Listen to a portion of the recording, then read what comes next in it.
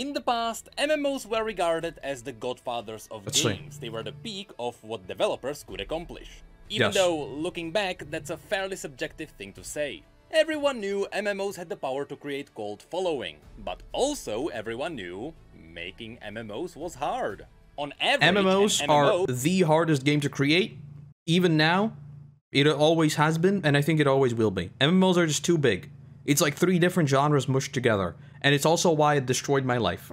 It is what it is. At least 6 years in the baking before it can get anywhere near being good. Yes. But that didn't stop companies from jumping onto the bandwagon anyway. And soon we could see dozens of new MMOs, all releasing in 2008. All being called the WoW killers. Yes. Spoiler alert, none of them did that. And unfortunately, I've been waiting, I've said this so many times, I'm still waiting for the next WoW killer, because the next game that kills World of Warcraft will be better than World of Warcraft, which means I will finally be able to relive the glory days of Koroto.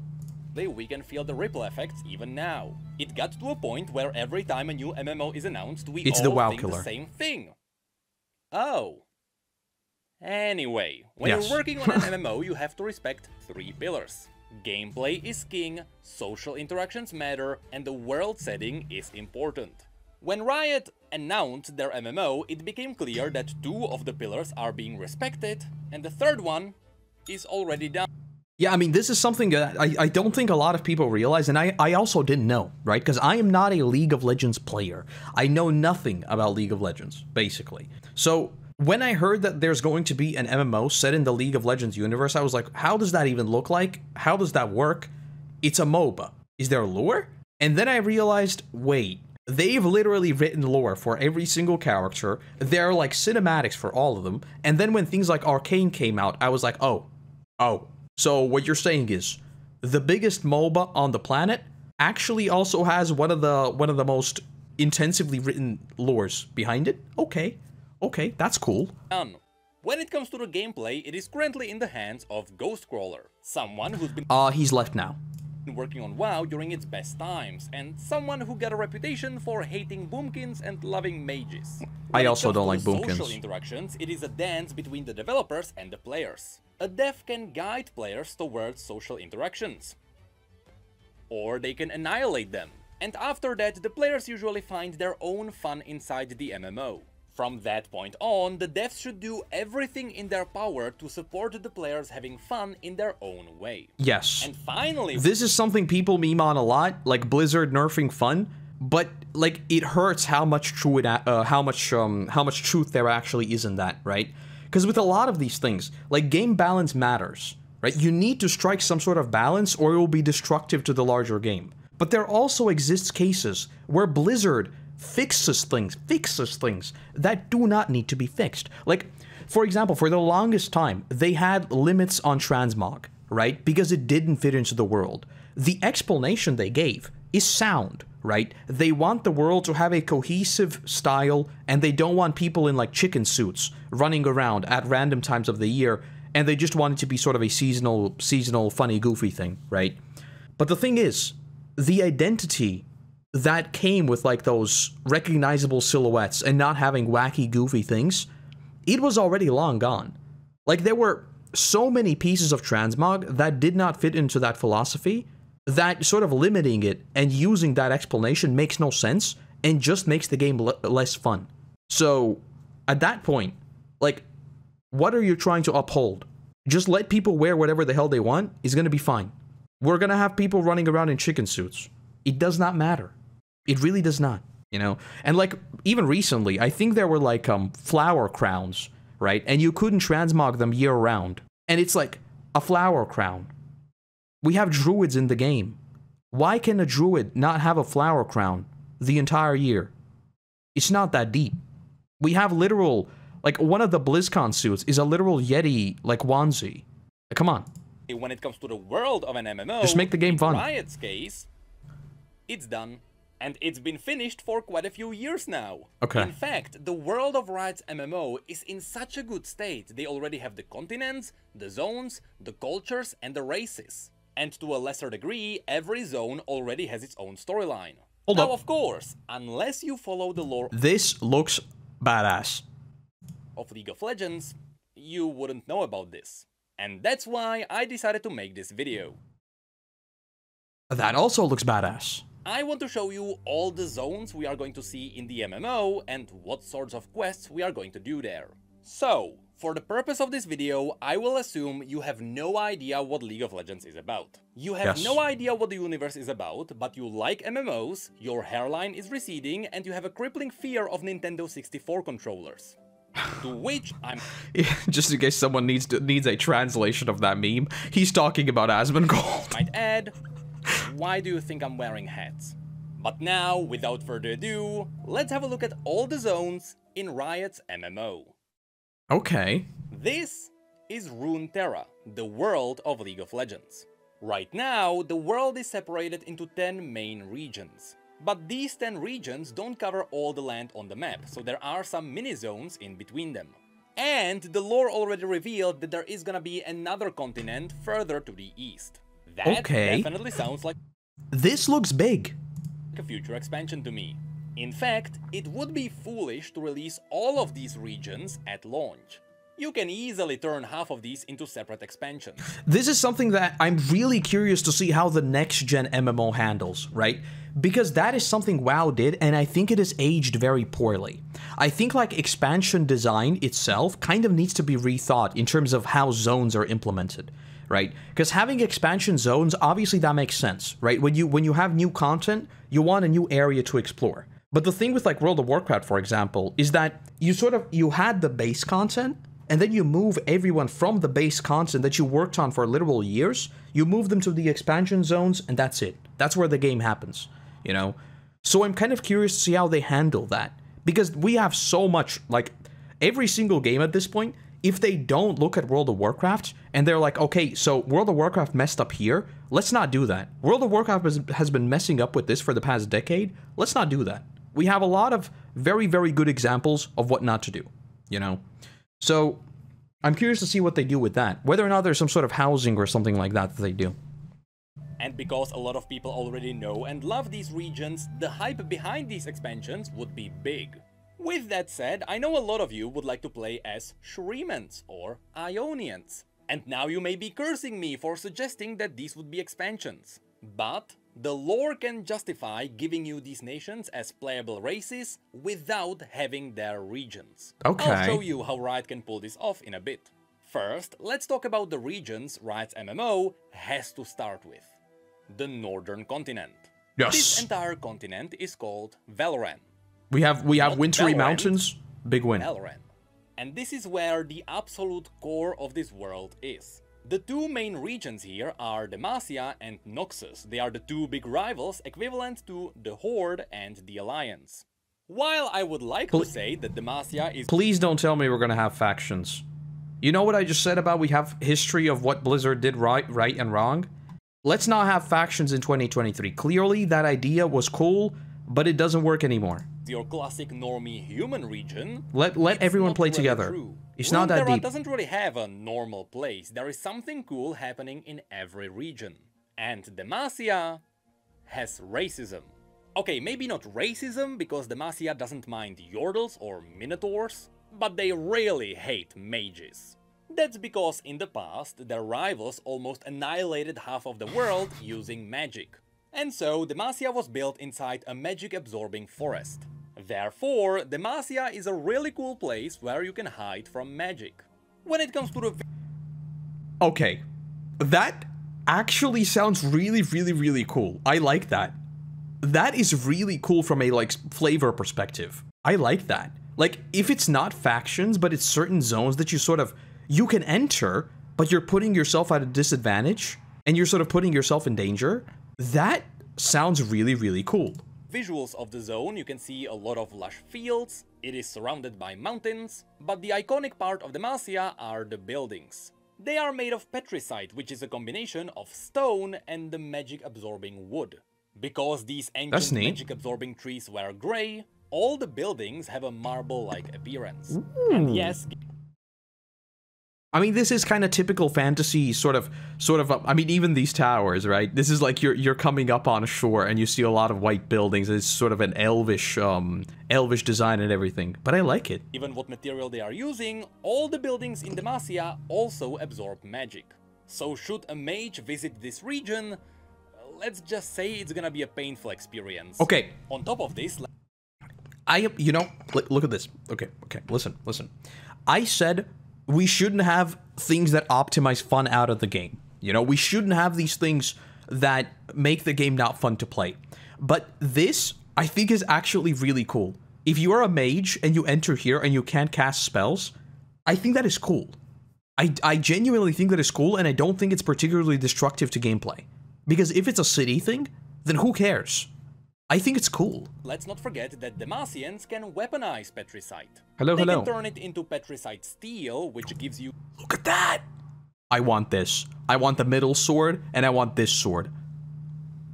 Your classic anti-magic weapons, and you can sculpt Petricite constructs which wake up after absorbing magic. Simply said, these guys just really don't like magic. The irony is, they've been absorbing it for years now. And this is where the story would kick in. You see, the Demacians are so afraid of magic, they founded the Mage Seeker Order. This is an order of people... Well, that's a great idea. They throw them in the prison and they torture them until their body gives up on magic. So yes, being a mage is a crime in Demacia. The thing is... Like, look at this. You're a mage, you run in here, you cast a spell, and the city is going after you. That sounds cool from a flavor perspective. I genuinely really like that. People still get naturally born with magical abilities. You can't stop it from happening. So not only are there mages hiding in the royal court, right now there is a mage civil war happening in Demacia, where mages and people who don't hate mages rise up to fight for moral rights. So should we do some quests in this zone? This is gonna be the core story. Mages trying to overthrow racist leadership following old laws. So the main enemy NPCs might be mages and witches. But I know what you're thinking now, and don't worry. There will be plenty of boars to kill here too. Or at least there are loads of wolves here, as well as stags. And we can't forget the iconic Demacian raptors. But further to the south, we might find some crag beasts, tiny woolly elephants, and that's cute. Of course, in the Argent Mountains there are also dragons. Oh. Loads and loads of dragons. Oh. But that's about it for Demacia. Fun fact, the capital city of Demacia is called the Great City of Demacia. Sounds dumb, but... How truly incredible. But Runeterra was not the first one to come up with this. Yes. But thankfully the other regions are a bit more creative with their names. So now, let's move away from the normie region and let's have a look at the badass region, Noxus. If you're planning on playing a warrior with oversized weapons and Okay, hot take, I'm a warrior. I've always been a warrior. My nickname originally, yes, that is why people always mistake it, my nickname originally originates from Kratos, because of course it does. I just misspelled it. So, you know, there is that. But I don't like playing big warriors. I want to be a warrior that's sort of small and fast and very strong. That's my warrior fantasy. I don't want to be this big dude. This just seems not practical. Lush hair.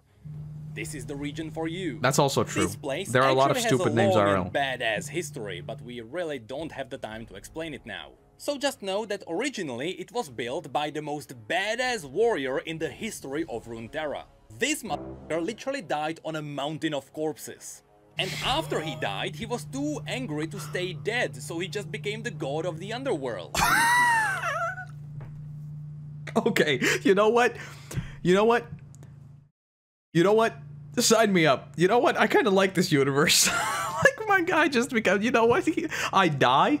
Nah, I'ma just become god of the underworld. Norse lore, basically, yeah. It's just like, sure, you can send me down there, but then I'll become the god of death.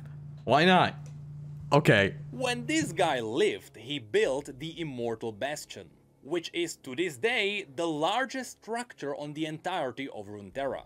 And currently he is banished underneath the Immortal Bastion, but only a few people know about it. So, you know, that's a future raid boss. Okay, this is something I'm gonna be also interested in how they tackle. How is the lore gonna work? Are we nobodies? Or are we heroes? That is very important. Because if we are nobodies, then how would we go about these sorts of things? How do we fight against a dude who has been kept secret, and he's like literally the god of death? You know, how do we find out about that? That's going to be interesting to find out. Anyway, the Immortal Bastion is the capital city of the Noxian Empire, with Noxus being one of the most brutal nations in Runeterra. It is brutal because the nation is surrounded by rocky earth. It is hard to grow plants here, so Noxians are forced into conquering surrounding land for resources to survive. That's why May I introduce you to the concept of trade? when you go to the map, you can notice that the Noxian territory is all over the place. It's because these are all the places Noxus has already conquered. Although, when I say it like that, you may imagine Noxus brutally raiding everything. But that's not true. They like to absorb the surrounding nations into their empire. After all, it's just more human resources. Most of the time, they only remove the royalty and they Look let at this the dude. leaderless people Look at this dude. Look at this dude. This is how a warrior looks. join their empire. He's still, like, the armor is a bit too much, though. I want, like, a mix of leather and plate. I don't want full plate. Full plate is just not practical. You're just slow. And that's because Noxus values strength above all. And rulers tend to not be good fighters. This is what you can see in the After Victory cinematic. They kill the king because he was weak and let everyone else join them. Fun fact, conquering nations is so iconic for Noxus they have their own saying. Kill them until they are family. So when You know what? Sign me up. it comes to the quests in Noxus, it is most likely going to be helping the Empire expand its territory. Although, this region has its So we're basically just going to enlist in the military and try to conquer the world. Okay. own unique enemies too.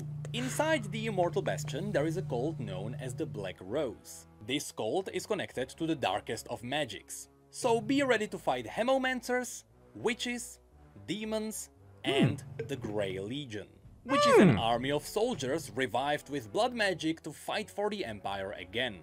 And when it comes to collecting 10 bear asses, here we have the native Drakehounds and Basilisks.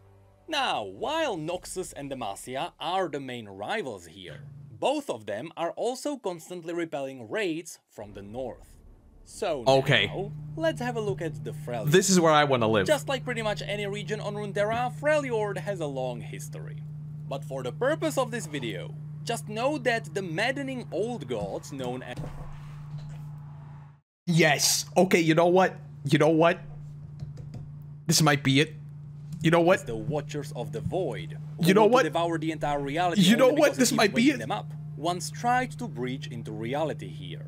They almost succeeded because they tricked the Ice Witch Lysandra. I like how literally every single, like, fantasy story now just has old gods. It's just like, of course we do. Of course we do. into helping them. Fortunately, she realized how wrong she was, and she managed to freeze half of the kingdom with the Watchers still beneath them. So these days, the Ice Witch is the only person holding back the end of reality by keeping the Watchers frozen.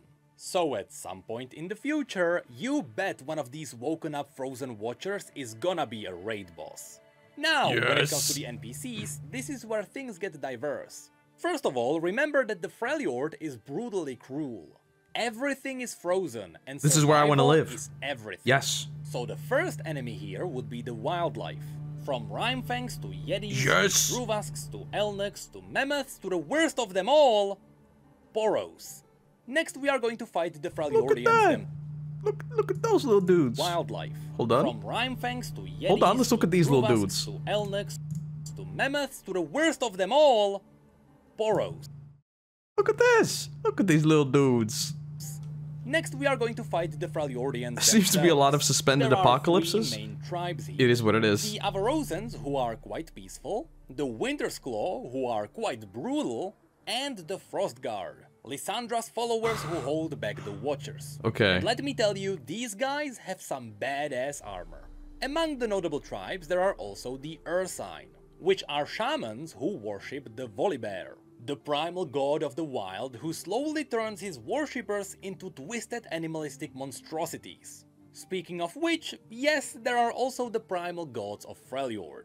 And finally, okay, we need this to is where talk I want to about live. the Iceborn. When the Watchers tried to arrive here, they tainted the ice around them. This special ice is called the True Ice. And it is so dangerous, you literally So this is basically like, die what you're saying is this is basically like, what's it called? Saronite, right? So this is basically just when the Lich King arrived and he just made it into, okay, I get it. Everyone just goes mad by this, right? The Watchers also tainted some people, giving them the ability to touch the ice. It is still extremely painful for them to hold a true ice weapon, but at least they can survive it. These people are. So this is the known Lich King, as okay. the Iceborn. This is Ice Crown. But people were not the only things that were tainted. There are also ice trolls, Yes. some of whom are also Iceborn. To be honest, these guys were made to have their own dungeon. But there are also some animals that were twisted by the That was so cool. Lysandra is even twisting some beings herself to make them serve her. So overall, Freljord is gonna have a lot of cool warriors. This is me. This is me. Shamans and This is not me. horrors. Also not me. So these would be the 3 regions on the main continent. But this place is actually so big it can easily make the base world of the game. Especially since there are If they have player housing, I'm living up in the north. Like, I'm living on one of these mountains. On one of these mountains, there's a small, like a small wood chopping site. That's where I'm gonna live. Regions in between them. There is Nockmerge, full of witches, Argent Mountains with their dragons. Okay, actually, I might live with there. Void monsters, Dalamore Plains with him, and so much more. But from here, you can cleverly set up the expansions because of how well everything is interconnected. So now, let's have a look at the continent to the east called Ionia. Ionia has a very close connection to Noxus. You can only guess why. It's because Noxians once tried to conquer it all during an event simply called the Invasion of Ionia. Oh. This was a horrible war full of using children as soldiers because Noxians thought That's a Ionians yikes. wouldn't fight back against children. And chemical weapons. Lots and lots of chemical weapons. Speaking of which, remember Singed from Arcane? He's the guy who chemically devastated Ionia. Oh. Eventually, Noxus failed, but they kept their small controlled territories. So the first quest here could be simply boarding a ship. This literally looks like sailing freaking the invasion on the Fire Nation. over and Look at this. exploring the place for the Noxian Empire. This is cool. Now, when it comes to Ionia itself, the place gets mystical. Everything here is alive It's too red. and connected to the spirit of nature. And I mean everything, from the animals to the people This to the looks buildings. badass. Too much Everything red is though. alive. So if you anger Mother Nature, your house can twist and strangle you in your sleep. Well, that's not so great. you can only imagine how Mother Nature fought Remember that next time you don't wash out your little yogurt cup. against Noxians. Usually a river came alive to drown them. That's why all the buildings here look like they were woven from wood. It's because I they love this were. sort of design when With things are like sort of nature magic, woven together. People let nature build their houses. It also means that sometimes your house can just Yeah, this is too much red. I like the design, but it's too much red.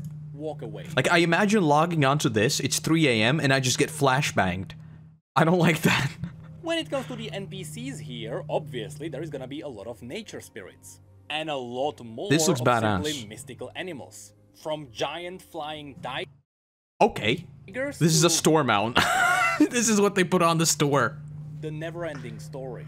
But be ready to also face local Ionians, Blade Masters, Okay. Shadow Cultists, Okay. Murderers, Okay. and Ninjas. Okay. Both good, bad, and the in-between.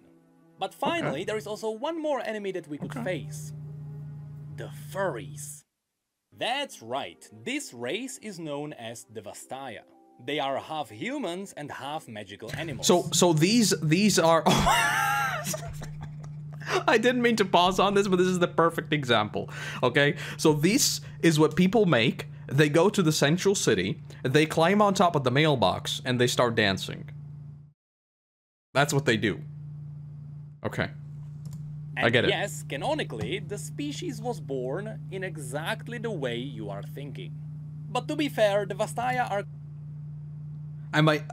Okay. quite cool, I'm not... and they are definitely gonna be a playable race. just like Yordles, who also like Ionia a lot. Look at this dude. Lastly, This dude looks like from are definitely gonna be a playable race. Just like this dude looks like the I forget his name from Kung Fu Panda. Yordles, who also like Ionia a lot. Lastly, after Noxians ravaged Mother Nature, demons started occupying all the places filled with misery and doubt. So that's Master gonna be a Shifu, nice yes. bonus enemy. Yes. So yes, the exploration of Ionia and the raid on the Shadow Order could be a really cool first expansion. But it's Okay. definitely not Riot's only option, because we can also go south to Piltover and Zone. These are the ones people will know about, simply because this is where Arcane took place. Oh, okay, so I know Piltover and this. Zone are two massive Honestly, cities like in located terms of vibe, I'm not a huge fan of this sort of steampunky atmosphere. I've never been a huge steampunk guy. So, you know, based on everything I've seen so far, this is probably going to be my least favorite, but I mean, I loved Arcane. I loved literally every second of Arcane. And that was set in this. So, you know, one if it's good, then it's good. And they are so massive they could easily be turned into their own playable zones. They are both focusing on futuristic technology powered up by magic of the Hextech gemstones. Using this magic, they can power up anything from guns to augmented limbs to vehicles. Visually, it is simply futuristic. So this right here, Anything from guns where is it? to augmented limbs to vehicles. So as you can see, this little thing is what I spent, I believe, 3 months farming for every single day in Mechagon. In 2018, I believe. Visually, it is simply futuristic Victorian era. And It's steampunk, unfortunately, there wouldn't be much of enemy variety. We would likely fight the rich houses of Piltover and their deadly assassins, with the occasional thief on the streets, corrupt wardens, and the occasional rogue steam golem. But things get a bit more interesting in the Undercity known as Zone. The Zone Undercity is is like... the underbelly covered in That was thick my favorite toxic part. smoke. Because the majority of people are poor here, they developed a cheaper alternative to Hextech called Chemtech. This artificial green stuff can power up cheaper limb replacements, as well as highly unstable weaponry. Zone is also controlled by the Chem Barons, which are obviously gonna be the main enemy here. But on the side, I just love the vibe that's literally on top of each other. That's like my favorite part, right? Where we have this complete dichotomy where the Undercity is literally the Undercity. we may also meet some chemical mutants, unstable constructs, as well as some mass murderers and people who hunt down mass murderers. And Sounds funnily fun. enough, at the very bottom of Zone itself, there are the hidden ruins of an ancient city full of traps. That is obviously gonna be a cool dungeon. So that sounds like almost a roguelite thing, where you just go in there and try to collect everything there. That sounds fun. Piltover and Zone were simply explored in Arcane. So if you like the series, you are gonna like this place. Okay, I loved From Arcane. here, we can travel So we're good. further south to Shurima. Shurima used to be a massive empire that ruled the world. But after the emperor got betrayed by his best friend, the entire empire collapsed. This region is a massive desert with the occasional city near a river. In the center of the region, there is... That looks so cool! Look at that! the Sun Disk, a colossal piece of star metal that has the power to reflect celestial magic. The Shurimans use this celestial magic to turn their best soldiers into the Ascended, also known as the Golden God Warriors. However, these God Warriors wouldn't make a great enemy. Destiny? I've never played That's Destiny, because after so the I don't know. Emperor had died, the Ascended started fighting for leadership. And slowly, after learning how to use blood magic to gain the edge, they morphed their own bodies and became the Darkin. Twisted, blood-frenzied monsters that would certainly make really cool raid bosses. Besides this ancient evil, Shurima is also full of its own animals. Okay, I like myself a good lion, boy. Look at this. Ancient evil, Shurima is also full of its own animals. This is Aslan, and this is me. Raiders, Dune Scavengers, and on top of all of that, Void Creatures. Oh. That's because to the south, there used to be a kingdom known as Icathia that wanted to destroy the Shuriman Empire. Emphasis on used to be. They asked the Watchers for help. What the hell is that? You can imagine how that went. This is like Edge of Tomorrow type alien stuff. I love it. The Watchers sent through some void beasts that consumed Icathia and that looks polluted so Shurima cool. to this day.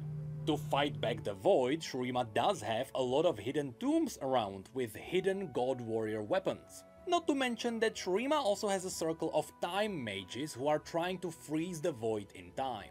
Now, as I mentioned near the Doesn't that sound particularly relevant?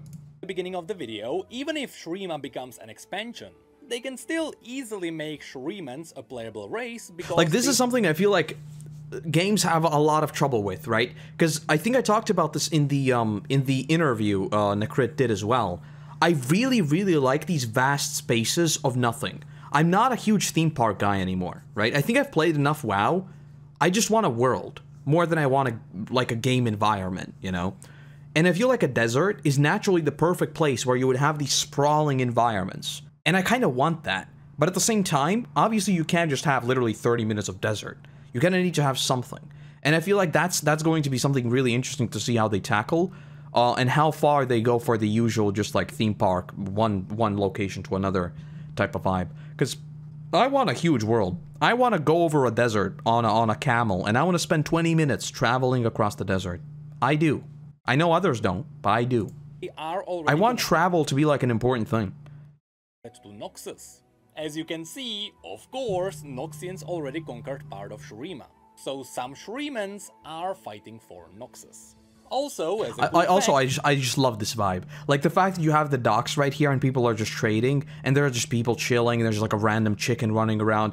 This is such an RPG vibe. I love this. For those of you who this is how I imagine a desert city in an RPG. I love it. Again, hex crystals are harvested in Shurima. That's why a Shuriman expansion would be a great follow-up to Piltover and Zone. And again, that's why Riot can easily turn only the northern continent into the base world. Anyway, going west from Shurima, we arrive at Mount Targon. This place is incredibly unique. First of all, this mountain is not natural. I want to live there. It was literally pulled up from the ground by celestial gods. Oh. And that's because this place serves as a portal to the celestial realm, also known as Targon Prime. Oh. Now, because this mountain was pulled up, it also has some unique features. For example, you may find frozen lakes frozen horizontally on the mountain. And the very peak of the mountain is special too. Should a mortal reach the peak despite the brutal climate and the deadly wildlife, everyone will reach the peak. Of course I'll reach the peak. I'll heroic leap my way up there, and I will spend 3 hours heroic leaping my way up there, trying to inch at every single place I can and just bugging out. I'll get up there. Either they die from exhaustion, or the celestial gods deem them worthy and they become an ascended aspect. There is aspect of war. Instead of fighting my way into Valhalla, I'll just have to climb up there. Got it. Of the sun, aspect of the moon, aspect of the twilight, aspect of the guardian, and so on. Simply said, after people reach the peak, they become some of the strongest beings on the entire planet. So of simple course, as that. The mountain is full of people who worship the celestial demigods. And I speculate this is where we could get a lot of cool armor sets.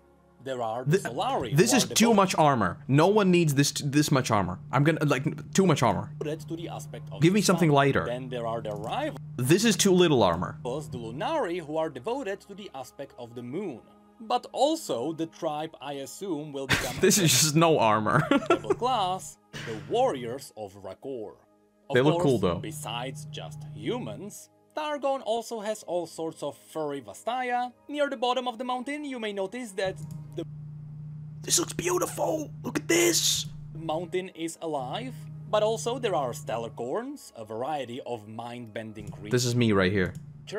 And loads of dragons. Speaking of which, remember that this place is linked to the celestial realm. Okay, hold on. You know what I need to know?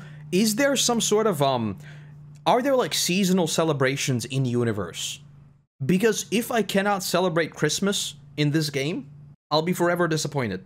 If I cannot celebrate Halloween in this game, I'll be forever disappointed. The rest I don't care about. I just want Halloween and I want Christmas. The rest, kinda like, I don't care. So this is where we may also meet the star-forging celestial dragon Aurelian Soul, as well as all sorts of other celestial beings. A lot of these would make for interesting bosses. In fact, the ascension of Mount Targon would be a really cool raid. Next, on the other side of Shurima, there is Ishtal. This is a special place where people are mastering the elemental magic. They are using it for everything: fishing, smithing, walking, and this place this is where Avatar: The Last Airbender takes place.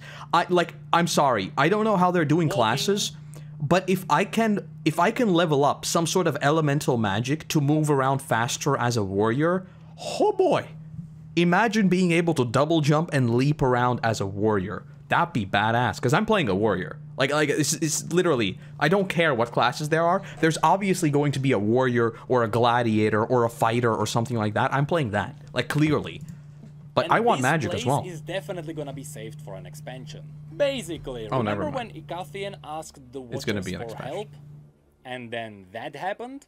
Ishtal was their neighbor, and after they saw the Void devour an entire kingdom, they believed the Void would soon devour the entire world. So, using their elemental magic, Ishtal built massive walls of plants around their entire region, isolating themselves from the rest of the world. For 3,500 years, Ishtal stayed isolated, believing that the world outside of their walls was devoured by the Void. But now, very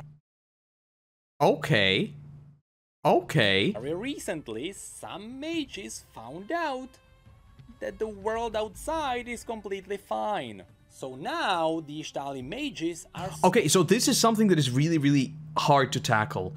3,500 years. They should be so drastically different that it's mind-boggling. I want to know how their culture and everything else differs. Because when you have things like these, like, basic things like language should obviously be completely different, but everything should be completely different. You know, when you have someone who's been split off for 3,500 years? Slowly revealing themselves. To be honest, Ishtal is the most underdeveloped region in Runeterra. Oh, okay. We know the region has a lot of hunting Vastaya, deadly plants, and some elemental dragons. Oh. Most of the region is still a mystery to us. This is really cool. So at least here, Riot will have the freedom to try something new. But now, we'll leave the main continent to visit the last two regions. First of all, there is Bilgewater. If you like pirate adventures... I was about to say, is this like the Sailor region? Yep. This is just where pirates hang out, okay. This is gonna be your place. This is where we are going to explore inns and gambling dens, even some local temples worshipping the god of course, Mountain, the old gods of deep waters, okay. Nagake Boros. Here we are going to fight pirates and sea monsters, sea witches, sea Vastaya, maybe some demons. And possibly we'll side This is me right here. with Sarah Fortune to fight the king of the pirates, Gangplank. But it's there's Gold Roger. A lot more here. Last year, Riot released their RPG, which was set in Bilgewater. So not only can we already explore this place in detail, but it even has a monster journal. Oh. And at a quick glance, you can already see some really cool bosses too. However, this place is also linked to the last place I want to show you today, the Shadow Isles. See, every year the horrors of the Shadow Isles lurk out, and Bilgewater just happens to be the closest place. So every year, Bilgewater is fighting the undead. Oh my god, I love this so much. I love when you have these convergence events. It's like once per year, this happens, and we prepare for it as it's just a normal thing. I love this trope so much. Halloween, exactly. It's like we are just preparing for the convergence event when we need to fight the forces of evil. It's like we spend the entire year preparing, and then we fight for our lives. It's such a cool trope. I wish every single series did it. It's so good. Shadow Isles used to be the Blessed Isles, a rich place full of advanced magic. Because it's like it's not even like you're fighting back. You're literally just fighting to live. The forces just invade, and you try to defend your home. That's it. It's so cool. A young asshole king who wanted to revive his dead queen. And in the process, he accidentally released dark necromantic magic. Oh. This magic destroyed the So island this is basically Imhotep from The Mummy. He tried reviving his girlfriend, and instead just became evil. you know, home for and undead. killed a bunch of people. In the lore, this event is called the Ruination. And because the RPG is called the Ruined King, it may not be a surprise to you that you also get to explore the Shadow Isles there. And there they have anything you can imagine. Undead horrors creeping everywhere. And should we ever venture into these islands? I need someone to do a video. It's probably going to be pretty straightforward, right? I think there's a video on YouTube, I forget who made it, but like, why is the color of corruption purple, right? Someone needs to explain why the universal color for death and death magic is blue. It's probably because of like cold, right? Death should be cold, therefore it's blue. But I find it interesting. Because like, obviously blood magic is well, red. And then we have like a corruption is usually either green or purple. That's like the two colors you usually see. Blue is reserved for like death magic. No idea whom we're going to fight. The Ruined King who caused all of this is Arthas if he was an anime. This is banished elsewhere. Thresh, who siphoned his magic this is Kel'Thuzad if he was an anime. Was banished, also left the Isles. And even Hecarim, the most brutal soldier of them all, is currently around Demacia. This gives me a bit too much Shadowlands vibes and it kind of scares me. So the Shadow Isles don't currently have a main baddie. So this is where Riot could push forward some of the side characters. Now, even Please though don't be these have all been Sylvanas. the regions that are currently set up on Runeterra, Riot has already confirmed that there is a new continent further to the east. Currently, it is planned to be revealed in the upcoming Ruination novel. And so far, we know that this new continent is where the ruined King Viego is from. And this is also where he was banished at the end of his story. All we know about that place is that it is quite mystical. There are yet more dragons here, and in fact, Kamavor, which is the ruined king. Like seriously, like this is literally Arthas if he was an anime. Like if World of Warcraft was an anime, this be Arthas. Like 100%. Nation has a lot of draconic armor, so should Riot run out of places to explore, don't worry, they can always make up more. But that's all I wanted to show you today. As someone who's been following the lore of League of Legends from the very beginning, I can tell you, I'm very confident the setting of Riot's MMO is gonna be great. Their incredible writers have been preparing the world for years now. And now, it's time to harvest the fruit. Oh my god, look at this! Look at this!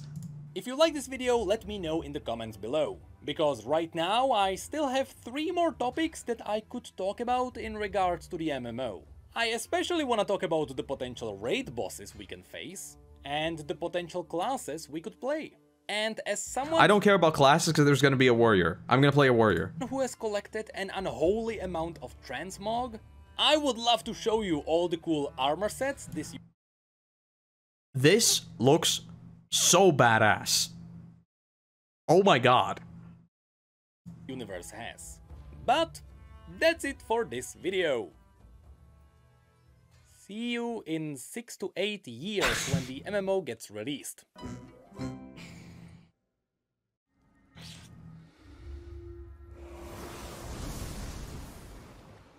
It's gonna be faster than 6 to 8 years, right? That was a really, really good video. I'm really, really excited for this MMO. I'm really excited. I know it's gonna be free to play and they're gonna sell cosmetics and it's gonna be I'm not gonna like that. But I wish it was subscription based and then it can be like a proper MMO as we had back in the ye olden days. But I'm very, very excited for this. I think this will be great. I'll link the video. We've watched a few in the crit videos before. He does a bunch of them. I'm probably going to watch the races and classes at some point as well. Even though I mean, as I said, like if I can make a human warrior, I'm gonna play a human warrior. Yes, I am the most imaginative player of all time. But I started a human warrior in World of Warcraft back in what was it? 2008, 2007, somewhere around there. And I've played a human warrior ever since then. I will always be a human warrior. There's a lot of lore. I kind of want to start reading up on it. I'm not gonna lie. I want to see how they tackle it. I don't even know where to start, but I kind of want to start looking into it. It looks really, really cool because it mixes a lot of things together, right? It's not just your typical fantasy stuff. It also has like a bunch of tech and stuff like that. it'll be interesting to see how they balance it, right? Because that's always the thing with fantasy universes. When you have tech, but you have people fighting with swords, usually, like, the natural answer is, why doesn't everyone with a sword also have a pistol? You know? This is sort of the immediate question to ask. And I feel like the universe sort of needs to justify that with, like, magic or something like that. You know? Because otherwise, like, you have a magical sword, you have a pistol in the other hand. It's kind of the optimal setup. But anyway, a very good video. I'm excited for the RIOT MMO, and I'll keep following it.